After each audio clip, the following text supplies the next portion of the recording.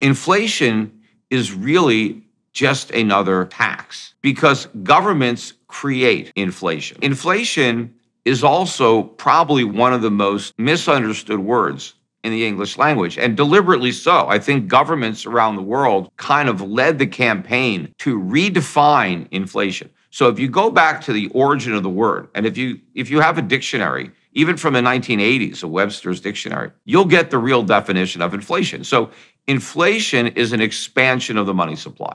That's all it is. Deflation is a contraction of the money supply. So if you even think about the word inflate, inflate is to expand, like a balloon. If you fill a balloon with air, it expands. So with inflation, what's being expanded is the money supply. Who expands the money supply? Governments.